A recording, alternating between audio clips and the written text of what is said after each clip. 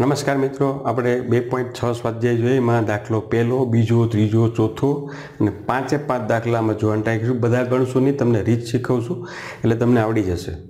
તો અહીંયા તમારા પોઈન્ટવાળા ગુણાકાર છે એ કરવાના છે. 0.2 × 6 આપ્યા તો તમારે શું કરવું જોઈએ કે 2 × 6 કરો એટલે 6 દુ કેટલા થાય? 12. પછી કેટલા આંકડા પછી પોઈન્ટ છે તો કે એક આંક, પછી આમાં 12 લખીને એક આંક પછી પોઈન્ટ મૂકી દેવાનો. આમ પણ થઈ શકે અથવા તમે આમ કરી શકો. અહીં સાઈડમાં લખું છું 6 દુ 12. તમને ખબર છે કે 0.2 નો મતલબ શું છે કે 2/10 અને ઉપર 6 તો છે એટલે 6 દુ કેટલા છે? 12. 12/માં કેટલા છે? 10. 10 વડે પોઈન્ટ હમણાં આપણે કાઢતા શીખવતા હતા આ રીતે, પણ આ ઝડપથી શીખવાની વાત છે. 6 દુ 12, એક પછી પોઈન્ટ મૂકી દેવાનો. અહીંયા પણ જો 46 × 8 કરો, 6 × 8 = 48, પછી 8 × 4 ને 2 = 36 368 આવે. પણ એ કેટલા પછી પોઈન્ટ છે? એક આંકડા પછી પોઈન્ટ છે એટલે એક આંક પછી પોઈન્ટ મૂકી દેવાનો. અથવા અહીંયા આવો સાદો ગુણાકાર કરો એટલે તરત તમને કેટલા મળશે? 368. પછી તમારે એક આંક પછી પોઈન્ટ. અહીંયા પણ 271 × 5 આવો સીધો ગુણાકાર કરી લો એટલે 5 × 1 = 5, 7 × 5 = 35, 5 દુ 10 ને 3 13, 1355 આવ્યા. કેટલા આંક પછી પોઈન્ટ છે? 1 અને 2. તો 1 અને 2 પછી પોઈન્ટ મૂકી દેવાનો. ચોથા દાખલામાં તમે જુઓ તો 20.1 છે અને 4 વડે ગુણવાના છે. તો 4 × 4 ને 20 × 4 = 80. બરાબર. એક આંક પછી પોઈન્ટ છે, એક પછી પોઈન્ટ મૂકી દેવાનો. અહીંયા પણ જવાબની અંદર અહીંયા જો 2 આંક પછી પોઈન્ટ છે. 7 × 5 = 35, 35 લખી અને 0 થી આગળ છે આ પોઈન્ટ છે એટલે 0 પછીના પોઈન્ટમાં આવે એટલે 0.2 એટલે એક પછી 2 અને 0.35 છે. આ રીતે તમે કરી શકો. અહીંયા જો 2 આંક પછી પોઈન્ટ છે, તમે ગુણાકાર કરશો 211.02 માં 4 વડે અને 4 વડે ગુણો એટલે 0 × 4 એટલે 0, 4 દુ 8, પછી 4 × 4 2 વડે ગુણશું તો 2 વડે, 4 વડે ગુણ્યું 4, 4 × 4. આ રીતે પણ કરી શકીએ. 2 અમારે 4 વડે ગુણવા છે તો 4 દુ 8 0, પછી 4 × 4, 4 × 4 ને 4 દુ 8, 844.08. કારણ કે 2 પછી આ 2 આંકડા પછી આપણે અહીંયા પોઈન્ટ છે 1 અને 2 પછી એ મૂકી દેવાના. અહીંયા પણ 2 આંકડા પછી પોઈન્ટ આના ડબલ કરી નાખો. 86 × 172 અને એને પોઈન્ટ મૂકી દો 1.72. બીજું એક તમને લંબચોરસ આપી, એની લંબાઈ ને પહોળાઈ આપી દીધી. લંબાઈ 5.7 છે ને પહોળાઈ 3 છે. લંબચોરસનું ક્ષેત્રફળ શું થાય? લંબાઈ ગુણ્યા પહોળાઈ એટલે 5.7 × 3 કરવાના.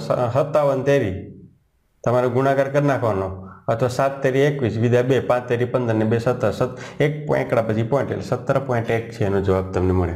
હવે ગુણાકાર કરવાનો છે. આ બહુ સીધી સરળ રીત છે. તમે 10 વડે જ્યારે ગુણાકાર કરો તો 1.3 છે.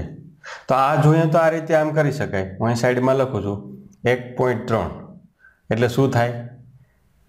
13/10 અને એને કેટલા વડે ગુણવા છે તમારે? 10. આ 10 છૂટી ગયા. જવાબ કેટલો આવ્યો? 13. તો અહીંયા શું હોવું જોઈએ? 13.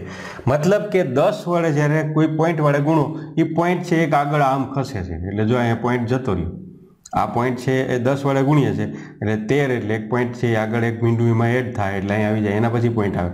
અહીંયા 368 × 10 એક પોઈન્ટ અહીંયા આવી જાય એટલે કેટલા થઈ જાય? 368. અહીંયા પણ જોઉં તો એક પોઈન્ટ આગળ આવી જાય. 153.7 છે તો 1537 થઈ જાય છે. હવે 100 વડે ગુણવાના હોય તો 2 પોઈન્ટની વાત છે. તો અહીંયા જો તો 31 એક તો છે જ, તમારી પાસે 311 છે જ, પણ એક પોઈન્ટ એડ થાય છે એટલે 2 જોવાનું. 1 અને 2 પોઈન્ટ આગળ વધવાનું. આમાં પણ કેટલા પોઈન્ટ વધશો આગળ? 156, એક 1561 છે, એક પોઈન્ટ તમે લઈ ગયા આગળ એટલે એક પછી હતું એની જગ્યાએ 2 પછી. અહીંયા પોઈન્ટ તો હોય જ પણ આપણે લખવો પડતો નથી કારણ કે આગળ કોઈ એવી સંખ્યા નથી. 3.62 છે એમાં તમે કરશો તો કેટલા થઈ જાય? 362. 2 પછી પોઈન્ટ લઈ જાવ આગળ. અહીંયા પણ એવું જ થશે 43.07, 2 પોઈન્ટ આગળ આવી રીતે ખસશે. આમાં પણ તમે શું કરશો? 5 પૈસા છે, એક પોઈન્ટ આગળ ખસશે. 10 વડે ગુણો તો આ રીતે. તો આ 2 દાખલાઓ પણ તમે કરજો. અહીંયા જોઈએ હવે પોઈન્ટ વાળા બે બાજુ પોઈન્ટ હોય, એક બાજુ જ નહીં, 2 બાજુ પોઈન્ટ હોય. અહીંયા પણ પોઈન્ટ. તો એ જ પ્રક્રિયા છે. જો 25 ને 3 વડે ગુણી નાખો એટલે આવું કરી શકીએ. 25 એટલે શું? 2.5 એટલે શું? તો કે 25/10 અને 3 એટલે 0.3 એટલે 3/10. હું આની ગણતરી કરી રહ્યો છું અહીંયા. તો તમે અહીંયા જોયું 25 તેરી 75/100 એટલે 1-2 પોઈન્ટ કાપી નાખવાના, પોઈન્ટ આ રીતે. તો આમાં શું કરશું, 75 તો લખી જ નાખવાના તમારે. 25-3-75 સીધો જવાબ આપણે શીખવાનો હોય તો 25-3-75. અને અહીંયા તમે 1 અને 2 પછી પોઈન્ટ, તો 1 અને 2 પછી પોઈન્ટ. અહીંયા તમે જોશો ડાબી બાજુ લઈ જઈશું એટલે અહીંયા 51.7 ગુણ્યા 1 એટલે 1 એટલે કેટલા, 1/10 છે 0.1 અને 51.7 એટલે 517/10 એટલે ઉપર 517/100.